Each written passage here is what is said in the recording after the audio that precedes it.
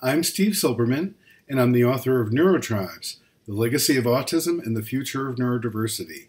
I'm here today to tell you that I will be participating in a very exciting event, a conference about LGBTQ issues in the psychedelic community.